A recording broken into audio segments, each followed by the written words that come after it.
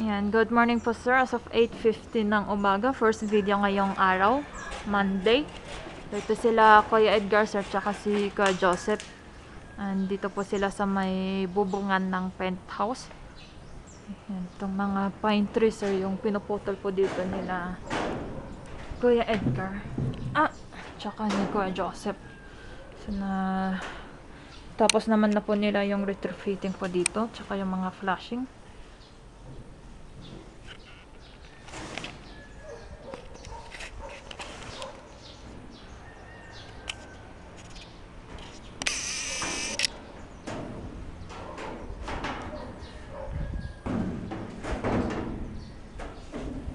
Ayan, yung mga sanga ng pine tree yung binabawasan nila Kuya Edgar. Ayan, yung kulang na lang dito sa bubungan, yung screen. Para dito sa mga gutter, yung green.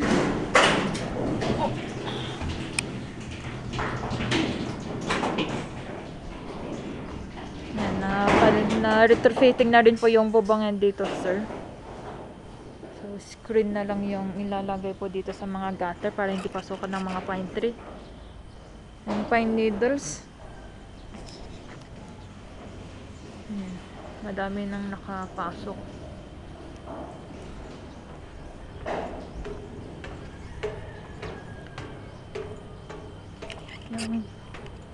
Dito sa playground 3, nakapagwalis na po yung mga boys dito, sir. Hanggang sa may parking, tsaka sa playground 1. Papunta sa playground 2.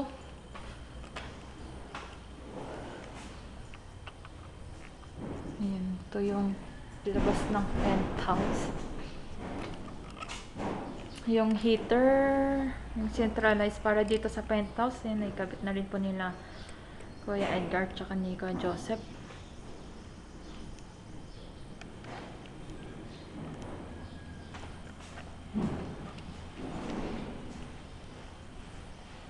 Yan, naka-ready naman pala dito yung gagamitin nilang screen.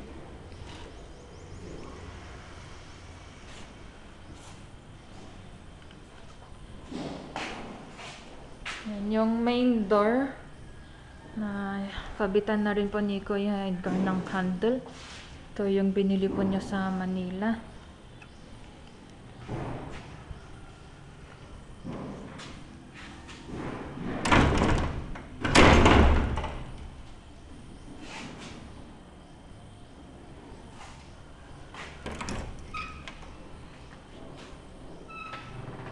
Yan, dito sa dining tsaka sala. Palitan na rin po nila Kuya Edgar yung mga ilaw dito.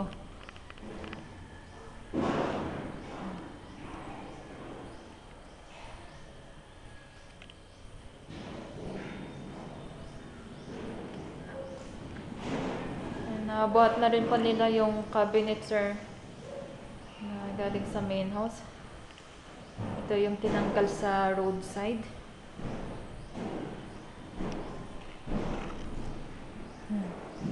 Yung dining table, nalihan na rin po, sir.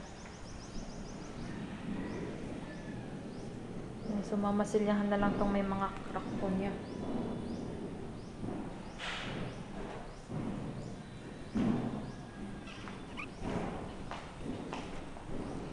So, okay na yung mga painting dito, sir, sa penthouse. Dito sa room 1. Pati sa mga kwarto, okay na rin yung pintura. Then sa CR.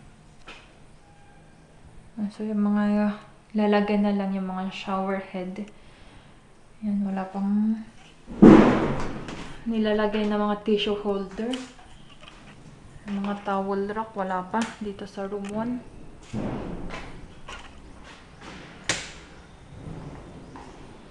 1. Dating naman dito sa room 2.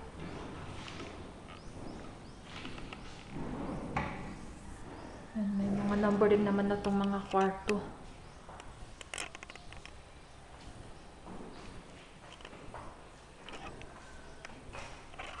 Ito dito sa CR. Andito na yung pampalit ng faucet, sir. Hindi pa ni kakabit. Yung mga tissue holder, soap holder, tsaka yung mga towel rack na lang yung kulang sa mga CR. Ayan.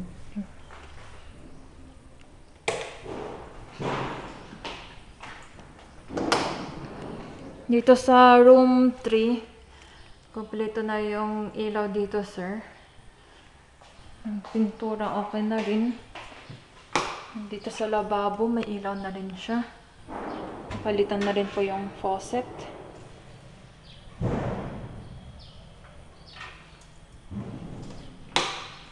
Sa CR,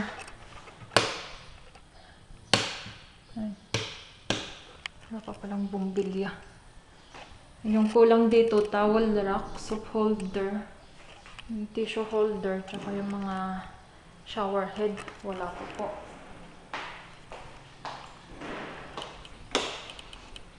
Dito sa room 4, or dito sa master room, ayan.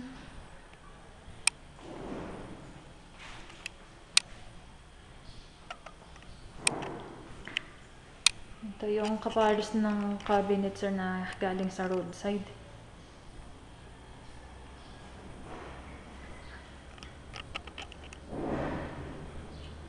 Ito naman yung cabinet, sir, na ginawa ni Kuya Edgar. Okay naman na po yung pintura. Yan, yung cut chest na lang yung ilalagay po dito para magsara.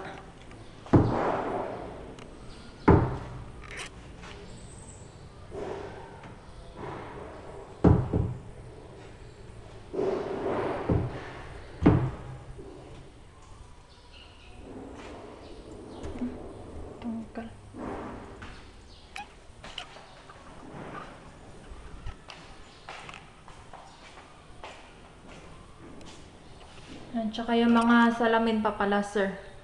Yan, yun ang kulang dito sa penthouse. Yan, napalitan na rin yung faucet dito, sir, sa may lababo. Dito sa shower, yan, may towel rack na dito, sir. Yung shower head na lang po, tsaka yung lalagyan ng sabon. Yun na lang yung kulang. Tapos dito sa CR, yan, napalitan na tong inidoro, sir. Iga-grout na lang po yung sa gilid ng inidoro. Yan dito sa base po niya. Tapos, wala pang mga tissue holder.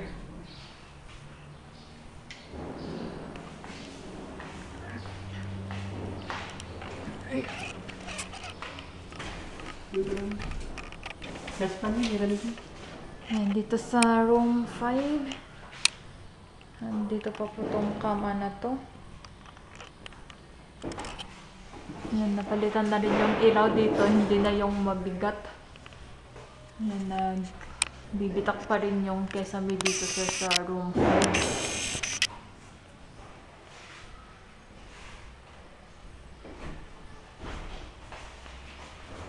Ayan, dito sa lababo ng room 5, napalitan na rin yung faucet dito, sir. Yung salamin na lang yung kulang. Tapos dito sa CR, shower. Ayan, yung shower head, tissue holder, tsaka yung lalagyan na lang ng sabon. Tsaka yung pampalit na ilaw.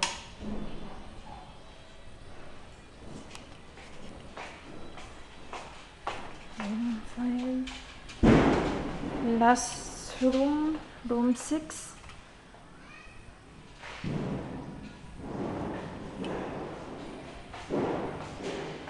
Ayan, may ilaw na rin dito, sir, sa tapat ng lababo. Ayan, yung plastic yung takip. Ayan, maliwanag na. Yung salamin na lang yung kulang po dito. Napalitan naman na yung faucet dito, sir.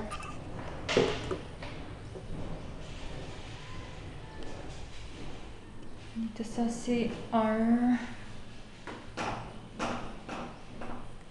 yan, yung mga towel rack, soap holder, tissue holder, tsaka yung shower head yung kulang po dito. Tsaka yung takip para sa mga drain.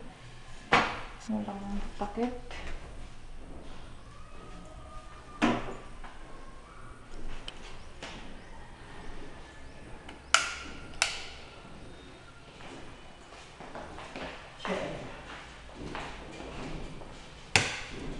Ano?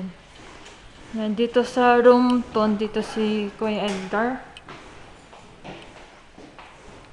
Yan, dito kami sa may CR. Ito yung dati dito, no? Pag itong pinalit, Yung neck. hindi papasok, no? So, papalitan natin ito lababo para magamit to. Ay, ang laki na. No? Kung gusto niyo magamit to, malit lang kasi ito. Yan, no?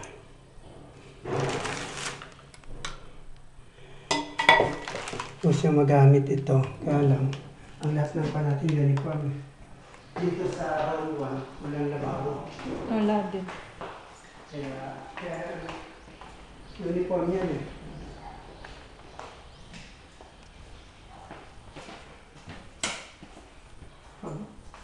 Pag yun ang ginamit dito, hindi rin magagamit yung doon. Yung faucet. Oo, kailangan dalawang lababo na malaki yung Butas. butas. Oo. Para magamit yun.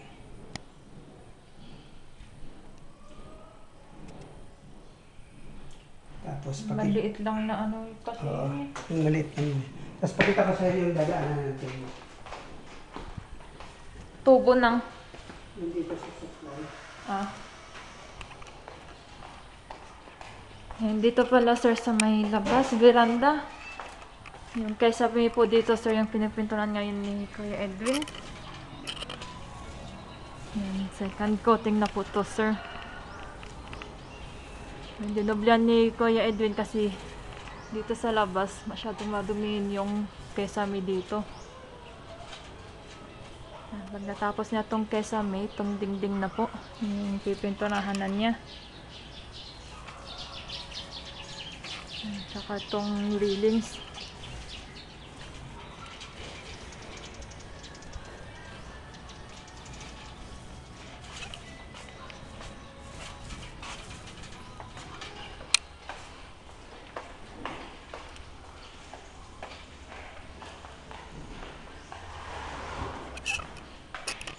Dito sa centralized na heater, sir.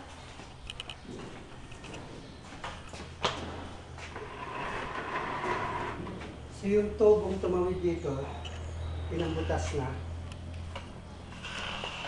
Punta yan dito. Tumuloy dito. So isa yun sa dito na. Hanapin ko pa maalin dito. So, puputulin na lang dito. Isang tubo lang naman yun.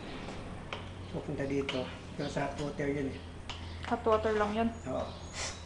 So, dito na siya dadaan, no? Piling na kilaki yung konti. Dito na siya dadaan. Hindi na tatawid doon. Dito na siya dadaan sa butas na to. Didiretso siya dito. So, ganyan siya. Aangat siya dito. Tapos mambabaybay na lang siya dito. Aangat tapos liliko. Oo, ipaikutin na lang doon. Tapos, pupunta na lang dito. Kasi tinalakihan lang to para makapag-plumbing dito. Tapos kukundim na yung tubo dito. So itong area lang ito ang titik-tikin mo. Okay pa naman yung papasok sa loob. Walang problema yung papasok sa loob. Kasi naka-expose naman yan dito. Tinabunan lang yan ng ano. Tinabunan lang ang manipis na halo. Ayan. So, ito kaya dalawa to. Ang isa nito hot water. So, ito yung sa CR. Supply ng CR. Ito naman supply ng lababo. Kaya kung gusto niyo mag-hot water ng lababo, magtitilan dito. Galing dito sa hot water. Tama. Kaliwa. Ito yung hot water na. CR ng room 1 yan, di ba? Room 1, oo. So, lalagyan na ng isa dito. Yung lababo, mayroon na yung hot water. So, dito yan dumiretso. So, ito naman yung sa lababo. Room 2. Ito yung sa CR. Ito yung sa shower room. Hot and cold na yan na. Ito naman sa room 3. Ito din yan. Pumasok na doon. So, hot and cold na yan. Ito lang yan pala. Ito lang yung sa lababo. Lababo. Ito yung sa hot water. Ito yung cold. So, kung gusto magkaroon lang ng hot water yung lababo, bubutas lang dito. Magbabago lang ng linya para hindi mahirap galawin yan. So, para sa lababo. Dito naman walang problema kasi hot and cold ang lababo dito. Now, so, naka-hot and cold ang lababo dito sa master. Room 4. So, ito yung sa lababo na. Hindi, shower room to. Ito yung shower room. Yun yung CR sa dulo. Oo, ito yung sa lababo, itong nandito. Tapos, ayun yung sa shower room.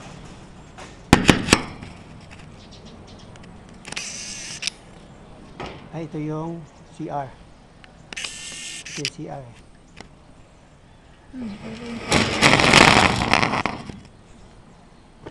So, ito yung shower room. Shower room. Dito banda yung lababo.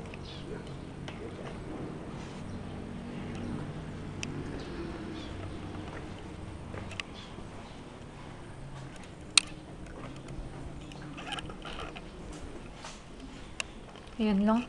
Yung naman sa kabila, yung sariling yung hot water doon, ito yung papalitan na. So, tumawid lang yan dito. So, isa dito yung hot water. Punta dito. Tumawid naman siya dito. So, ito yung piping niya. Dito. Tapos, pumunta na siya doon. Pumunta na siya sa likod. Yung sa nakahangin. Yan lang. Pasok ko mula. Yung. Itong mga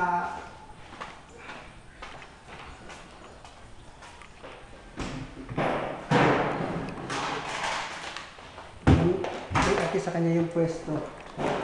Umulan. Hindi pare-pareho yung binili nila. Ito lang sa master. Eh bakit may gray tapos may puti pa dun? Oo nga. So ito yung ito yung inodoro.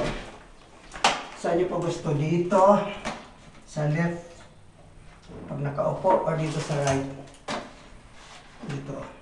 So dito yan. Hindi mas madali pag sa right. Dito sa right, or dito. Ito yung sa right, dito. Halos right naman. Ayan. Sa master yan, room 4. Tissue holder. So dito walang tissue holder, tsaka walang soap holder. So yung soap, pwedeng nakapatong na lang dito, no? Pwedeng huwag na lagyan. Yung soup holder. May mga soap holder na naman na nakapatong lang sa...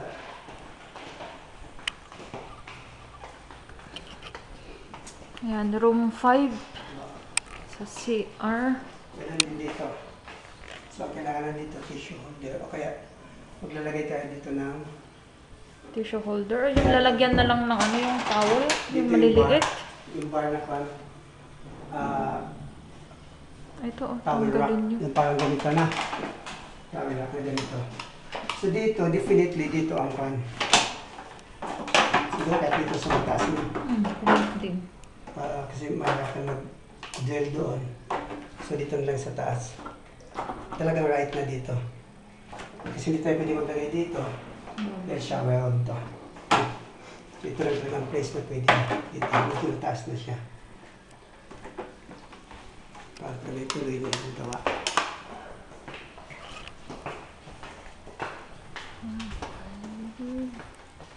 Room 6.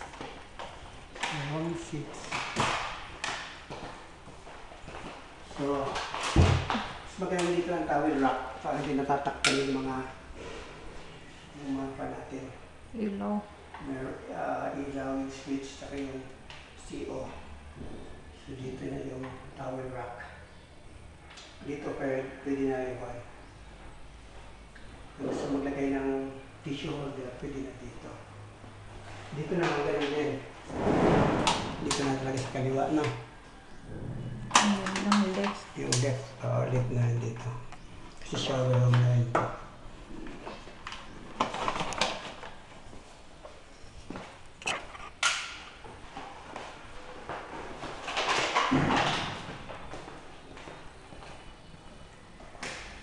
Ayan, dito sa room 3.